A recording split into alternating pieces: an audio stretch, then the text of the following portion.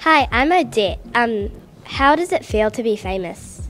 I think you think back when you're a kid and you're watching the BLACKCAPS or the All Blacks, and you're inspired by people that are doing what you love.